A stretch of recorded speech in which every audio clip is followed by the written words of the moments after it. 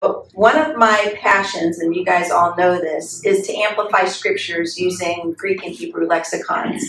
And I took a whole year to do the entire book of Revelation, one word at a time, pulling the definitions from the Thayer's lexicon, which is the lexicon that they use to do the Amplified Bible New Testament with. And what I found very, very interesting is what happens with the bride after the rapture of the church. After she goes up into the throne room, what happens with her? And so I've written a teaching, and it's got scriptures from all over the Bible. It's not just the book of Revelation. But I need to tell you first about the honeymoon chamber in an ancient Jewish marriage real quickly. When the husband and the wife went into the honeymoon chamber, they stayed in there for 1 week to get to know each other. And at the end of the week, they would come out into the main house. It was in a house that they had the honeymoon chamber, the father's house. They would come out into the house with the father and the family and the wedding guests, and they would have a marriage feast at that point after being a week in the honeymoon chamber.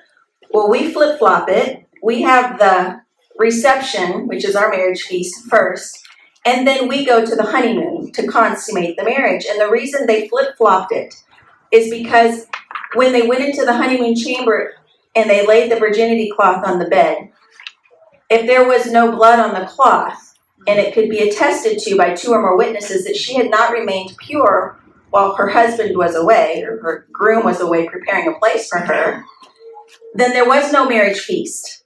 The very next morning, she was taken back to her father's house, put on the doorstep, and the men of the town would stone her to death. So, how many of us, when we go to heaven, which is our honeymoon chamber, how many of us would pass the purity test? How many of us, from the day that we got saved, have maintained God's righteous standard every single day? Yeah. None of us. But did you know that the groom could step in and take the wife's punishment? If it was found that she wasn't a virgin, she had not maintained her purity on purpose, he could stop the men from killing her, stand in her place, and receive her punishment of death, which is exactly what Christ did for us before we were even born, because he knew we were never going to pass the purity test when we get to the honeymoon chamber of heaven. In Deuteronomy 22, verses 20 and 21, this is New Living Translation, and it says, "But suppose the man's accusations are true, and he can show that she was not a virgin. The woman must be taken to the door of her father's home, and there the men of the town must stone her to death. For she has committed a disgraceful crime in Israel by being promiscuous while living in her parents' home. In this way you will purge this evil from among you." Well, we are technically and spiritually married to Jesus. The day we asked him to be our Lord and Savior, he became our husband.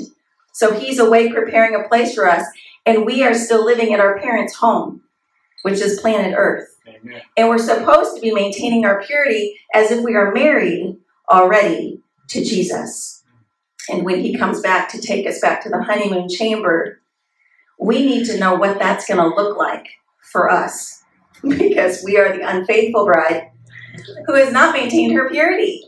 Thank goodness for the cross. Amen. But we need to know what it's going to look like for us when we go up at the rapture of the church. When the 7th trumpet blows, Christ is going to send his angels to gather the bride from one end of the earth to the other. And he's going to take his bride to the Father's house, lead her into the honeymoon chamber, which is actually called in the ancient Jewish marriage ceremony, the huppah. So we're going to go to the huppah of heaven, which I believe is the throne room area. And we are going to be spiritually undressed, spiritually unveiled before Jesus, sins and all. And then after a week in the honeymoon chamber, we're going to come out, after we get to know our groom a lot better, we're going to get to come out of the huppah with our veil removed. And then we are going to go before, I believe, the judgment after the honeymoon chamber. So I think, will we be found blameless in the huppah? No. Not a one of us is going to be found blameless. But his blood technically is on the virginity cloth for us. He died for us. His blood covers our sins. So thank goodness that is going to be what we get to experience, is seeing our sins, our unfaithfulness, basically washed away as we're in that honeymoon chamber. In Colossians 1:22, this is the New Living Translation. It says, "Yet now he has reconciled you to himself through the death of Christ in his physical body. And as a result, he has brought you into his own presence, and you are holy and blameless as you stand before him without a single fault."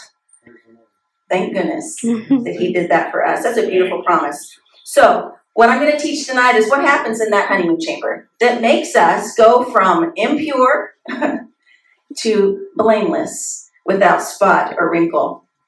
And what I have found, this is what I have found, I believe that we're going to go through a purification by fire up there. And I know that sounds bizarre because you're like, So I'm going to show you these scriptures, and it's really, really neat how I found them. And I was actually studying the book of Revelation when I came across it, because I've always heard that when we stand up there, the fire of God is going to come down and judge our works.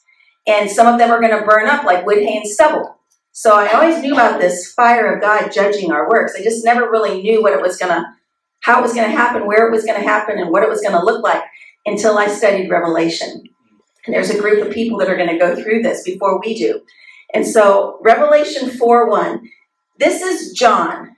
John is on the Isle of Patmos. He's the last living disciple of Jesus. He's been imprisoned by the Romans, and he's basically sent there to die until Jesus. And some angels come and visit John on the island and start to give him the book of Revelation, which is the plans and purposes for God for mankind. And so here's John. He's on this island. All of a sudden, he's got Jesus. He's got 7 angels with him. And then in chapter 4, John hears a voice in heaven. And it says, after this, now this has been amplified, all the scriptures tonight, amplified to the Greek, from the Greek definitions, put into the verses. So Revelation 4:1, after this I looked and I saw a door which accessed God's eternal kingdom of heaven. It was opened, and the first voice I heard, whom I could not see, was like a trumpet talking to me, saying, come up to this place, and I will show you things which must be hereafter. What we need to understand is John went up in that vision in the year 95, 96 AD. Christ was crucified in the spring of 30 AD. So 65 years after the crucifixion. John gets to go up into the throne room of heaven in some sort of a spiritual state. It says, and I was immediately, verse 2 through 11, I was immediately under the power of the Spirit in a state of inspiration. And I saw a throne. Now, guys, take a mental note of what John sees when he gets up into the throne room of heaven. I saw a throne setting in heaven, the highest dwelling place of God, and one sat on the throne. He had the appearance of jasper and translucent red sardine stone. There was a rainbow all around the throne that was the color of green emeralds. And around the throne of God were 24 thrones. And upon those thrones I saw 24 elders, which were the members of the heavenly Sanhedrin, or court. They were clothed in white garments, and on their heads were golden crowns, marking their exalted rank. And from the throne of God there broke forth lightning, thunder, voices, and there were 7 lamps of fire burning before the throne, representing the 7 energies or operations of the Holy Spirit. And before the throne there was a sea of glass like crystal. And in and around the throne of God were 4 creatures full of eyes in front and behind. And the first creature was like a lion, with characteristics alluding to strength, courage, and cruelty. The second creature was like a calf, denoting the idea of anything young, tender, and delicate. The third creature had the face like a man, and the fourth creature was like a flying eagle. And the 4 creatures had 6 wings each, and they were full of eyes within. And they continually said day and night on account of God's incomparable majesty, Holy, holy, holy Lord God Almighty, who was and is to come. And when those 4 creatures gave glory and honor and thanks to God, the 24 elders would lay prostrate before God, and they would worship him, and they would cast their crowns before God, saying, Thou art worthy to receive glory and honor and power, for you have created everything, and for the pleasure of what you had determined and wished to be done, those things are, and were created. Yes. If you can just imagine what John saw, he sees God on a throne. You know, he's expecting to see Jesus. It's been 65 years. You know, he's wanting to see him. He sees him in chapter 5. But he sees God. He sees a rainbow, a green rainbow. He sees 7 lamps burning, which are the Holy Spirit's operations. He sees 24 elders. He sees 4 angels that have different faces, 6 wings, and they're worshiping God. But he sees the sea of glass. And here's what I picture. I picture being out on an enormous lake that is just smooth. Just the smoothest water for as far as you can see. But this sea is like crystal clear glass for as far as his eyes can see. Partway through the tribulation, he starts seeing people accumulating on the sea of glass. And they are the 144,000 who are mentioned in the book of Revelation.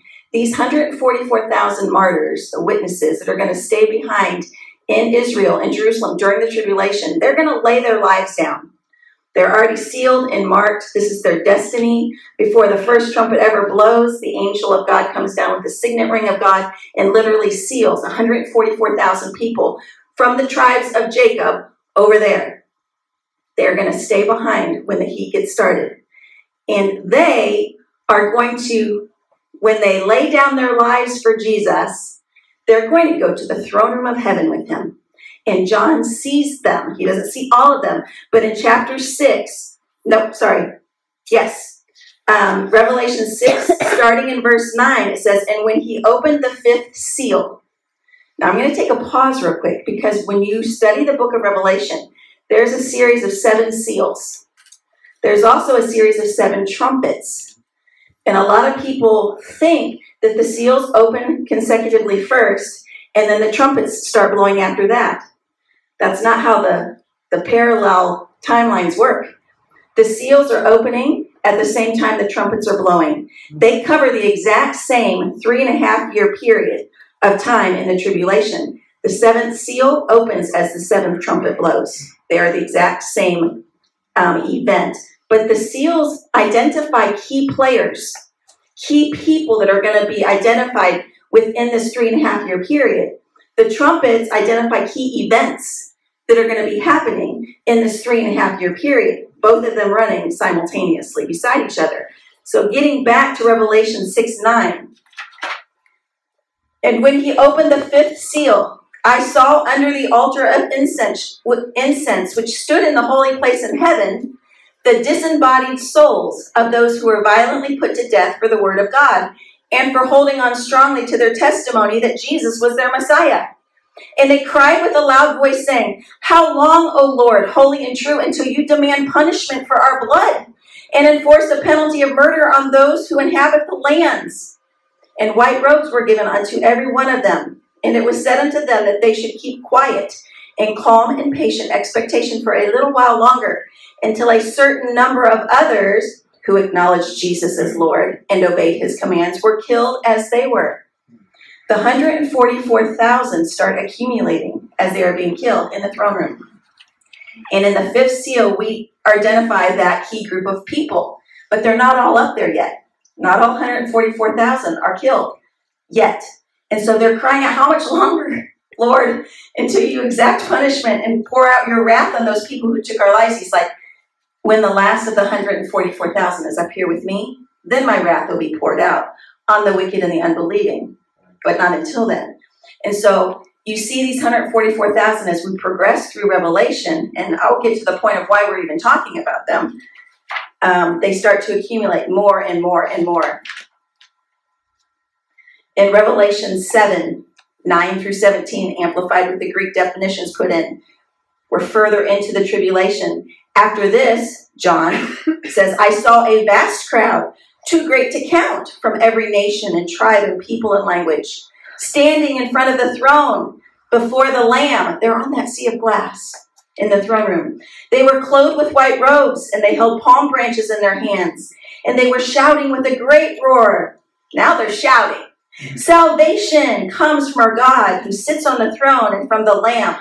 And all the angels were standing around the throne and around the elders and the 4 living beings.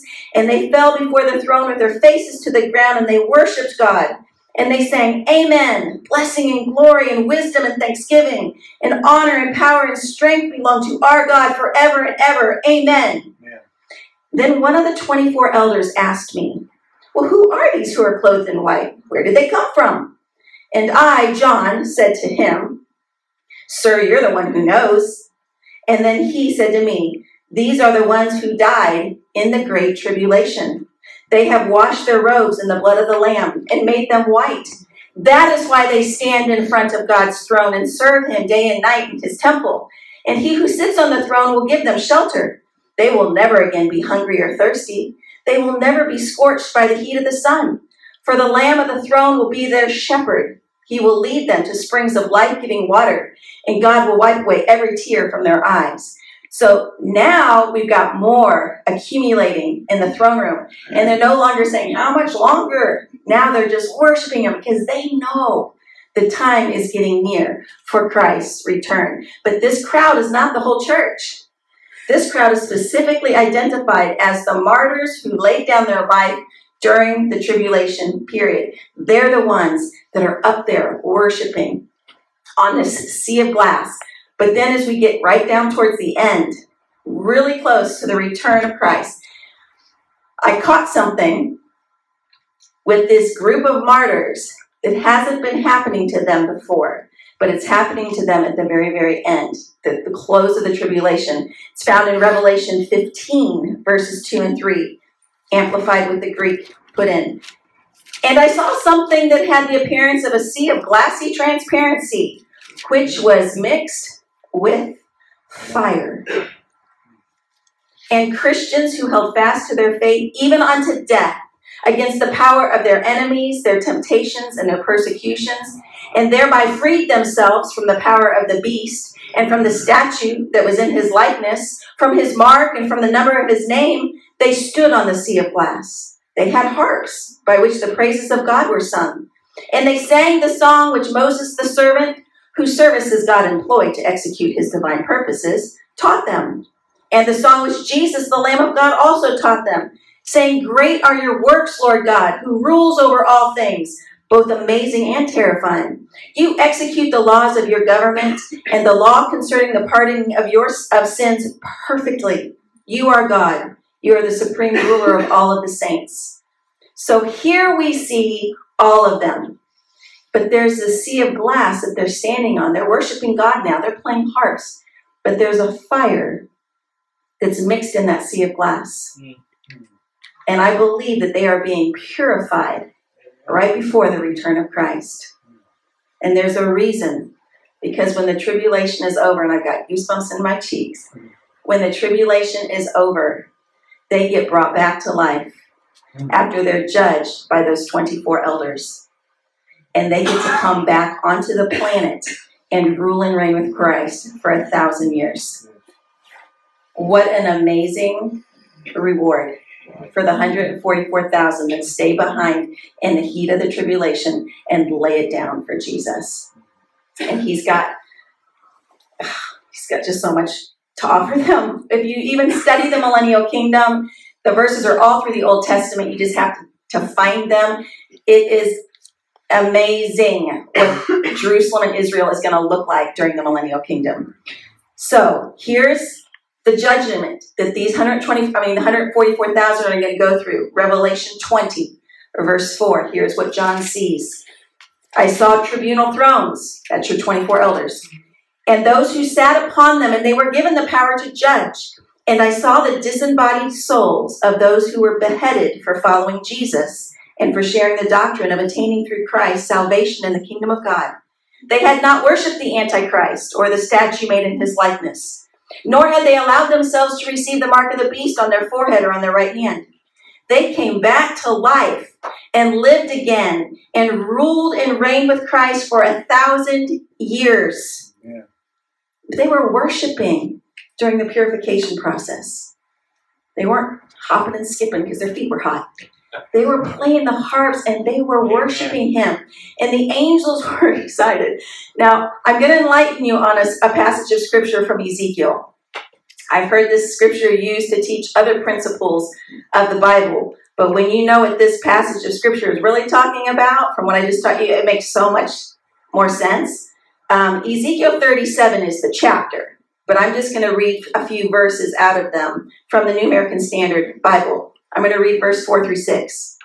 This is about the millennial kingdom and the 144,000 being brought to life and being placed back in their land. Ezekiel 37, 4 through 6. And again he said to me, prophesy over these bones and say to them, O dry bones, hear the word of the Lord. Thus says the Lord God to these bones, behold, I will cause breath to enter you, that you may come to life. And I will put sinews on you, make flesh grow back on you, cover you with skin and put breath in you, that you may come alive, and you will know that I am the Lord. Verses 10 through 14. So I prophesied as he commanded, and the breath came into them, and they came to life, and they stood on their feet, an exceedingly great army. And then he said to me, Son of man, these bones are the whole house of Israel. Behold, they say, our bones are dried up, and our hope has perished, we're completely cut off. Therefore prophesy and say to them, thus says the Lord God, behold, I will open your graves and cause you to come up out of your graves, my people, and I will bring you into the land of Israel. And then you will know that I am the Lord, when I have opened your graves and caused you to come up out of your graves, my people. I will put my spirit within you, and you will come to life, and I will place you in your own land, and then you will know that I, the Lord, have spoken it and done it, declares the Lord. Verses 25 through 28. They will live in the land that I gave to Jacob, my servant, in which your fathers lived, and they will live in it, they and their sons sons forever. And David, my servant, will be their prince forever. I will make a covenant of peace with them. It will be an everlasting covenant with them. And I will place them and multiply them, and I will set my sanctuary in their midst forever. My dwelling place also will be with them, and I will be their God. They will be my people. And the nations will know that I am the Lord who sanctifies Israel, when my sanctuary is in their midst forever. Oh, dry bones, is the millennial kingdom, 144,000 being brought back to life and getting to rule and reign with Christ. And man, that's an amazing, amazing reward. So when Christ finishes the end of the 3.5 year tribulation, he's going to, and the 144,000 are up there. I believe they're his honored guests. They're going to get on the white horse and they're going to come with him to meet the bride in the clouds. But God, Christ, is going to return in the clouds. He's going to raise the dead, Christians. He's going to rapture the bride who are alive and remain, and they're going to be taken into the throne room, to the huppah, where I believe that sea of glass is, so that they too can stand and be purified before the judgment. In Ecclesiastes 12:14, New Living, it says, God will judge us for everything we do, including every secret thing, whether good or bad. I was always taught as a child, oh, they're going to be up on the big screen. And you're going to be like in this huge coliseum and everybody's going to be watching while you're eating. I'm like, oh, no. That's not what it's going to look like.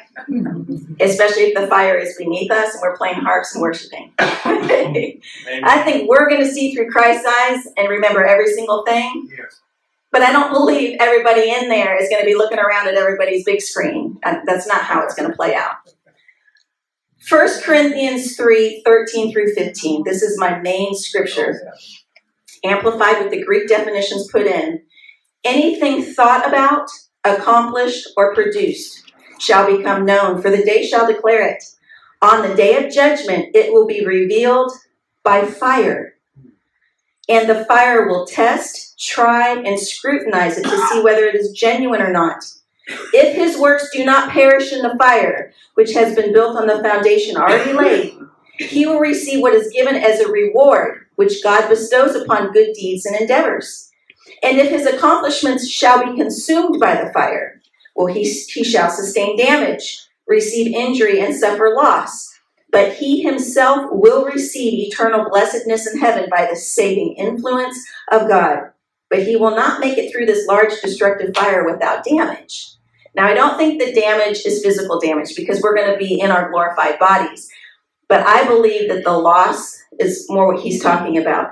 When we see those works, those dead works, burning away, and we realize how many things we could have done differently, We may want to go back and redo. Really wasted a lot of time. I think that that's going to be the loss that we suffer. Is just all those things were just dead works. We just wasted so much time on things that had no eternal value whatsoever. But those are going to be burned away, guys. And what you're going to be left with are the good works, the things that actually counted in heaven. But even during our purification process, it says the angels are praising God because they know we're going to come out as the bride spotless. In Revelation 19, 6-9, amplified from the Greek, and I heard something like the voice of a great multitude, and like the voice of many waters, and like the voice of mighty thundering, saying, Alleluia for the Lord God omnipotent, who holds dominion and rule over all things. He reigns. Let us be glad and rejoice and give honor to him, for the marriage of the Lamb has come, and his wife has prepared herself. And she is permitted to be dressed in fine linen, clean and white, for fine linen represents the righteous acts of the Christians. And the angel said unto me, Right, blessed and congratulated are they who are invited to the marriage feast of the Lamb, for it symbolizes their salvation. And this supper will celebrate the marriage of Christ with his spiritual bride at the inauguration of his kingdom. These are the true words and promises of God. You see, when we go into the honeymoon chamber with Jesus, it's very similar to the huppah that the Jewish couple goes into. We will spiritually unveil before him. We won't be found pure. Our sins will be exposed. By Jewish law, we should receive the death penalty. But instead of the fire of hell, we get the purifying fire of God, who burns away our sins and leaves us spotless, so that we can be permitted to wear white and get to go into the marriage feast.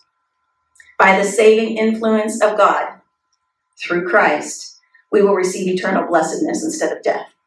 Hallelujah. I'm going to read Colossians 1:22 again, but in NIV. But now he has reconciled you by Christ's physical body through death, to present you holy in his sight, without blemish and free from accusation.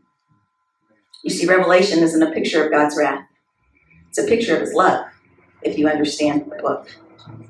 According to ancient Jewish tradition, we will stay in the honeymoon chamber for a week. If we follow that, we will be in the honeymoon chamber on that sea of glass being purified for 1 7-day period.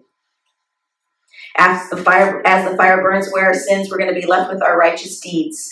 By the end, we will be found worthy to wear white. We will come out of the honeymoon chamber, and that's when I believe we will go before the judgment seat. I believe we're going to go through the purifying fire first, because otherwise we'd be in trouble at the judgment seat. But I wonder what is going to be left when all of my dead works burn up. I wonder what I did down here that had eternal value up there. And so that brings me to the teaching tonight. And it is about the judgment seat of Christ. The Bema seat. You guys heard the Bema seat? That's the Greek word for judgment. In ancient Grecian games, how they would award these athletes, think of our Olympics, but ancient Greece. The athletes would compete in a certain event or race under close scrutiny of a judge, and they had to compete by the rules, the very specific rules. Like think of the Olympics. They get scored for every little thing. And then at the end, the winner would go before the Bema seat for their award, not for punishment, for their reward. They would get a laurel wreath put around their heads. Like the FTD floral delivery guy, he has a little leaf thing. Okay, that's the kind of crown they're competing for. We are competing for an incorruptible, imperishable crown is what we are running and competing for. Paul makes several references to Christians running the race and fighting the fight, but for an imperishable crown. Well, I wanted to know what this imperishable crown was going to be all like.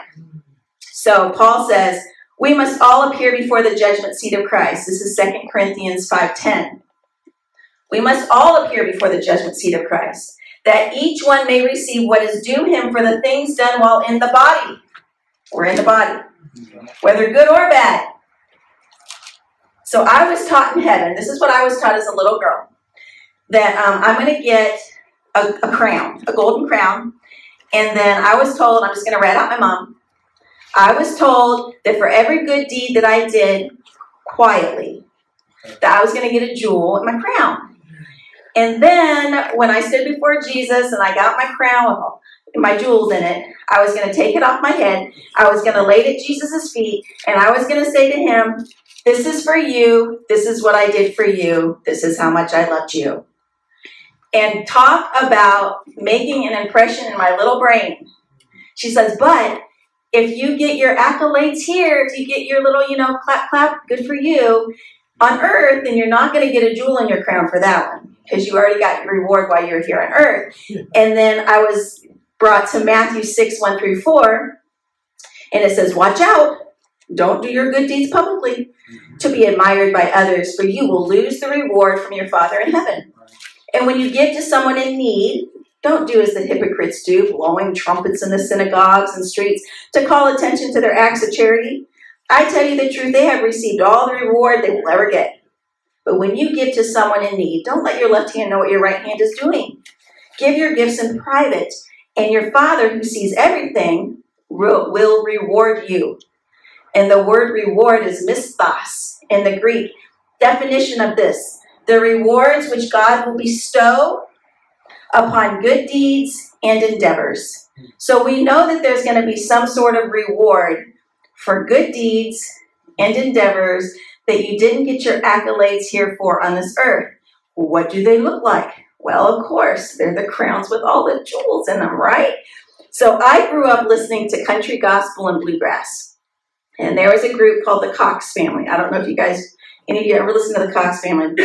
Very country. And they sang a song, will there be any stars in my crown?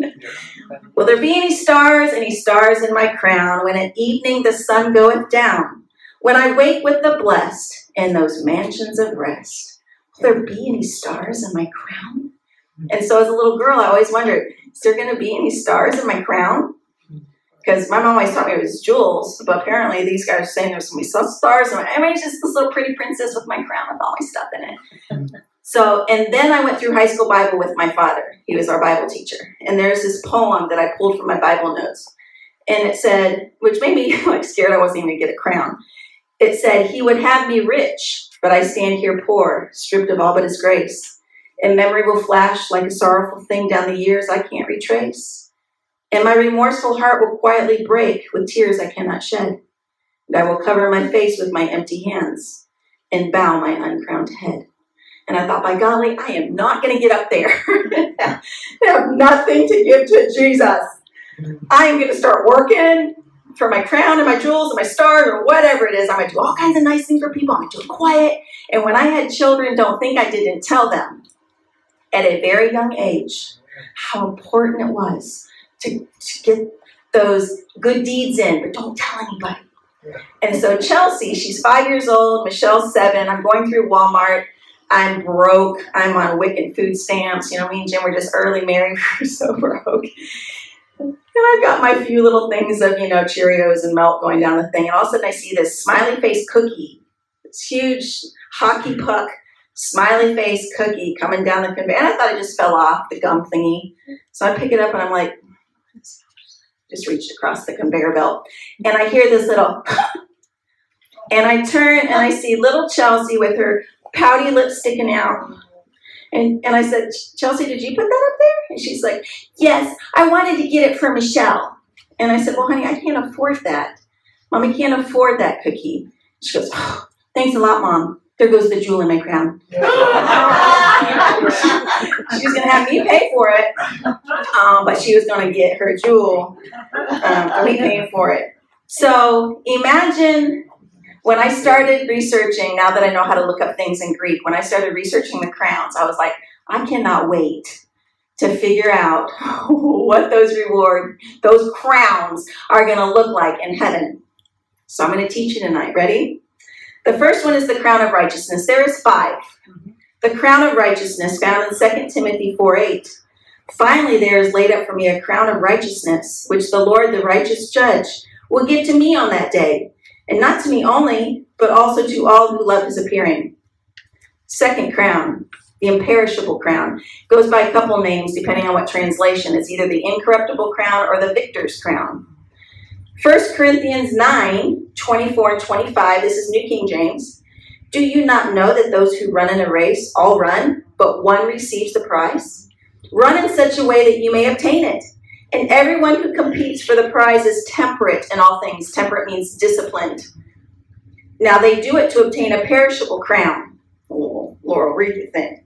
But we for an imperishable crown. Third crown, crown of life. It's found twice, but I'm just going to give you James 1:12, New King James. Blessed is the man who endures temptation, for when he has been approved, he will receive the crown of life, which the Lord has promised to those who love him. So I'm like, okay, avoid temptation, loving, another crown. Boy, I'm racking up crowns. I can get 3 so far. I was only going to get 1. Just apparently, there's lots that you can accumulate up there. Number 4, the crown of glory, the shepherd's crown. I was always taught this is for pastors only. 1 Peter 5:4, King James Version. That's what I was taught. And when the chief shepherd shall appear, ye shall receive a crown of glory, which will never fade away. Okay.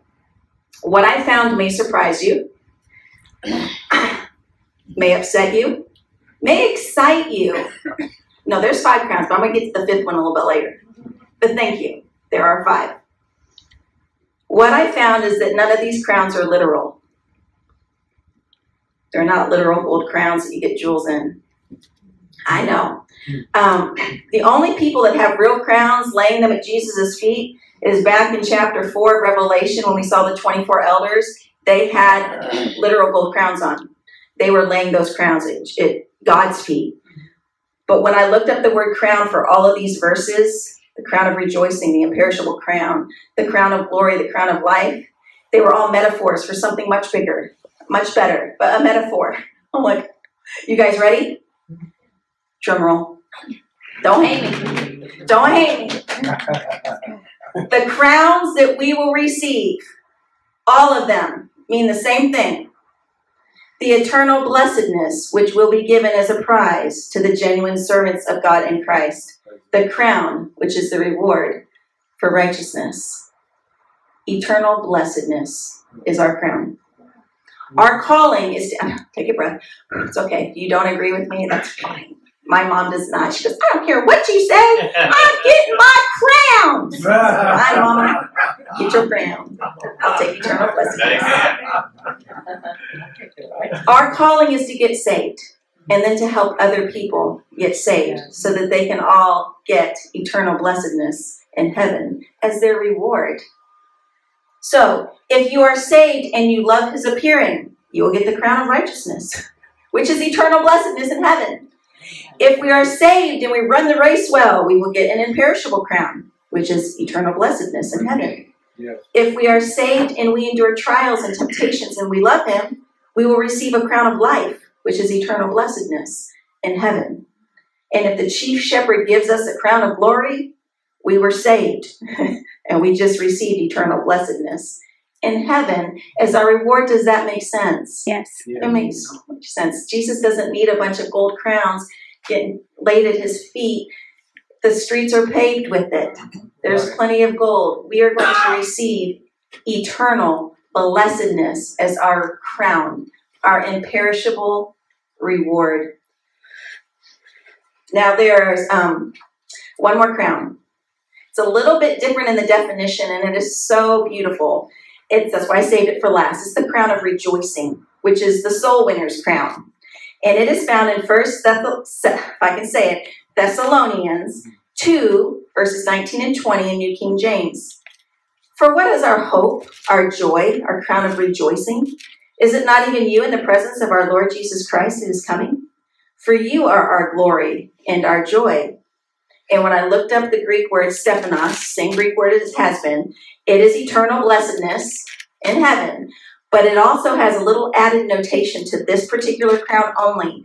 And it says, it is a metaphor for persons being an ornament of honor to one. Wow. And I'm like, when I wrapped my brain around what that sentence meant, your crown of rejoicing, when you get there with everybody else, you're going to recognize every single person that is there because of something that you did. You may never know this side of heaven, the impact that you made on somebody's life, but when you get there, they will be your chill bumps. They will be your ornament of honor, gathered around you. Thank you. That song. Thank you for giving to the Lord. I'm here because of you, because you witnessed to me. You may plant a seed, Carol, in some little kid's life, and years later, somebody else will water that seed and they will get saved. Guess what? He that planteth and he that watereth are the same, and they each get their reward. Why? Yes. Because they all had something to do with that person being up there. So your ornament of honor is people surrounding you, and that is your crown of rejoicing. Is that not beautiful? Yes. Beautiful. Like, I love these Greek definitions. So beautiful. So the crowns aren't literal. They're metaphors for something way better, in my opinion. But God does bestow rewards for good deeds and endeavors. So if it's not the crowns, what is it? And so I think I have found some possibilities. 1 Peter 1, 6 through 9. This was my life verse in high school. You know, because you're all like an emotional teenager and life is horrible all the time. Okay, so my life verse was this. In all of this you greatly rejoice, though now for a while you may have to suffer grief and all kinds of trials.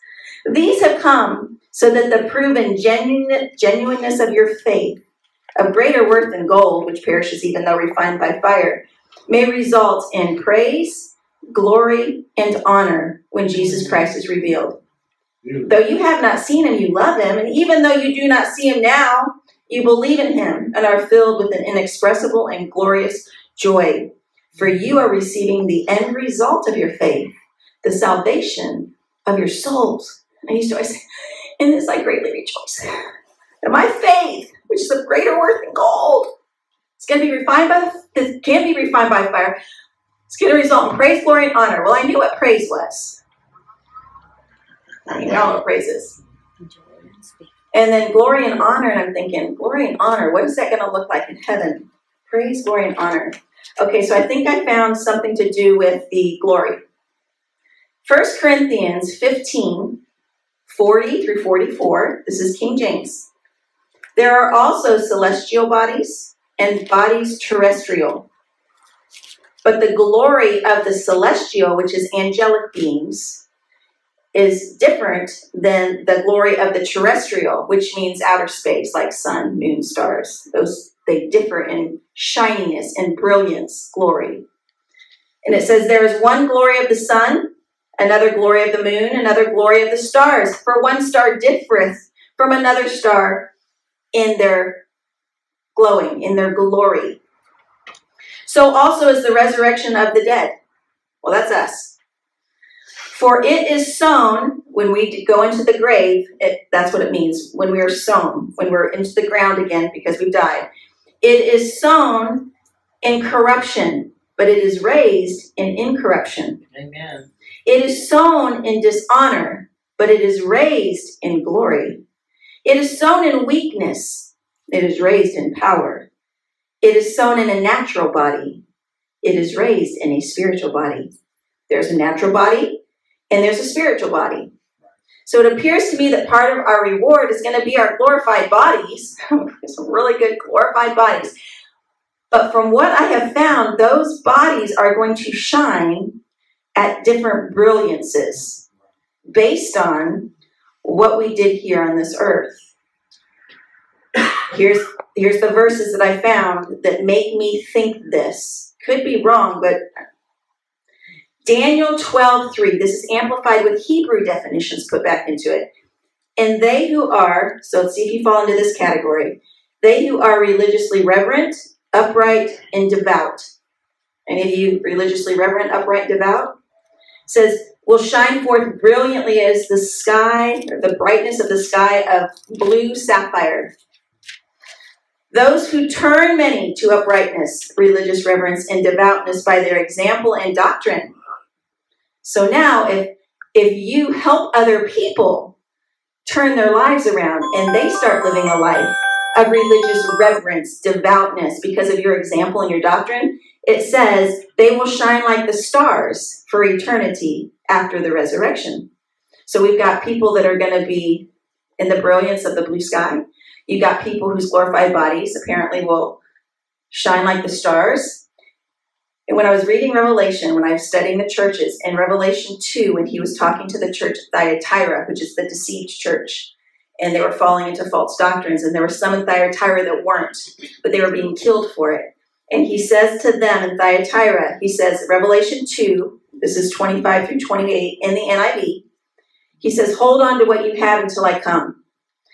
To the one who is victorious and does my will to the end, I will give authority over the nations. That one will rule them with an iron scepter and will dash them to pieces like pottery, just as I have received authority from my Father. I will also give that one the morning star. And so when I looked into the Greek to see what this victorious person that does the will of God till the very end, he gets the morning star. I want to know what's the morning star. Proinos aster. I will give to him who overcomes the morning star, that he may be irradiated with its splendor, and I will cause his heavenly glory to outshine all others. Not that we're going to run around going, I shine brighter than you. We're not going to do that. We're not going to have a bunch of crowns competing against jewels. We're not going to do any of that. We're going to be in our glorified bodies, fellowshipping and worshiping with one another, with Jesus, with God, with the angels. It's going to be not about competition, not about anything other than Jesus. Amen. And eternal blessedness with our Savior. Amen. So I had to eat crow and had to tell my daughter, she was in high school when I found out. I taught her wrong about those crowns. I said, Charles, come here. See about those crowns. Yeah, apparently they're literal, not literal. They're metaphors. She's like, Mom! She goes, I can think of 5 things right now that I did privately that nobody ever knew I did, so that I could at least have some jewels on my crown. She's all dramatic. It's like, fine. I'm just going to go to bedazzle my trumpet so I can start blowing it, tell everybody I'm not going to get a crown. I'm so silly. You still do good things in private. That's still a godly thing. Amen. So, in my years of studying, I've come across so many verses that have to do with our purpose, our goal. And so I've amplified them all, and I'm going to just read them in a string. I'll give you the references, but I'm going to kind of read them like a story. But they've all been amplified. Romans 8:18.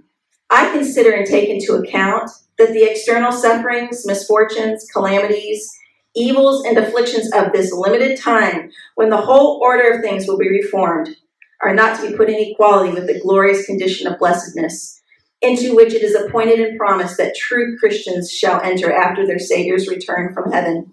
Those things I suffered for, either by fixed necessity or by divine appointment, will be revealed then. Ephesians 5:14 through 17. Wherefore he says, arise from a state of moral sloth to an active life devoted to God, you who yield to sin and are indifferent about your salvation. Arise from your spiritual death, and Christ will pour upon you the light of divine truth, as the sun gives light to men aroused from sleep. Take heed that you conduct yourself carefully, deviating in no respect from the law of duty. Do not be foolish, but in your actions be governed by religious reverence, devoutness, and integrity. Make wise use of every opportunity for doing good, because the days are full of peril to Christians' faith and steadfastness. Therefore be ye not unwise, but understand what God has purposed and determined that you shall do to bless mankind through Christ. Luke 12:43 and 44. Blessed is that servant when his Lord, when he cometh, shall find him doing rightly and doing good. Most certainly I say unto you, he will put him in charge of all of his substance and all of his property. Revelation 22:12.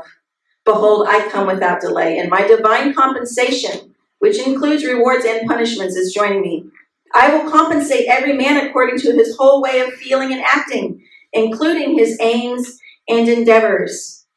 1 Corinthians 3:13 through 15. Anything thought about, accomplished, or produced shall become known, for the day shall declare it. And on the day of judgment it will be revealed by fire, and the fire will test, try, and scrutinize it to see whether it is genuine or not.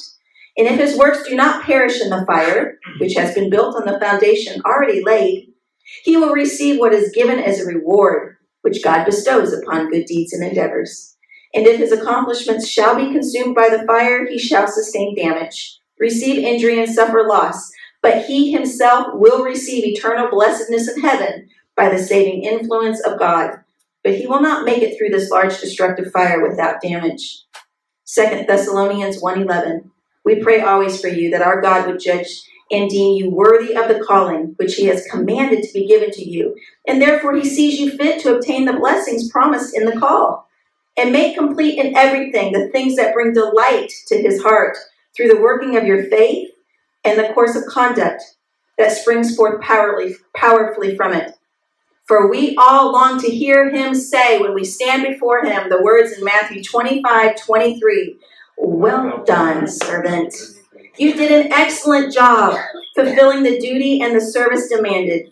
You've shown yourself faithful in transacting business, executing commands, and discharging your office duties over the few things that I have given you. And because you have abided in my promises, enter now into the state of blessedness which the Lord enjoys. On that day, he's going to sound the trumpet. He's going to sweep away the bride into the chuppah.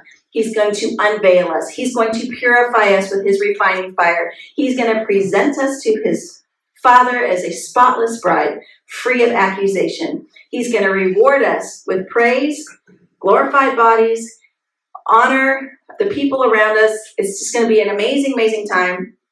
We get to be dressed in white. We get to go to the marriage feast. Then we get to be eventually ushered into the new heaven and the new earth where we will live with him eternally. So I wrote a poem a few years back about the day that I got saved as a little girl, and I'm going to finish with it. And it is called, well, it's about the day I said yes and married Jesus, because that's essentially what we're doing when we get saved. We're accepting a marriage proposal from him. So the poem is called The Day.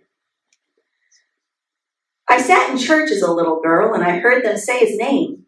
They said if I'd give my life to him, I'd never be the same.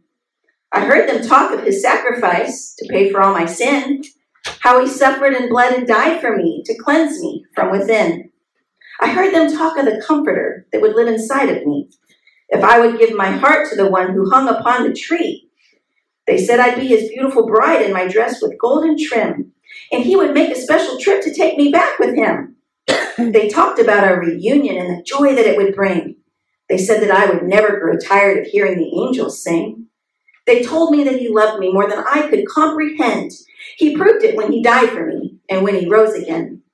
They say he is in heaven, preparing for the day when he will return in glory and carry me away. Oh, how could I reject such an offer? To hear the angels sing, to walk the streets of purest gold and marry the King of Kings? So in my dress of purest pink with ribbons in my hair, I walked up to the altar. My proposal was up there. The congregation stood and cheered. They were making quite a scene, for they knew this cute little princess had just become a queen.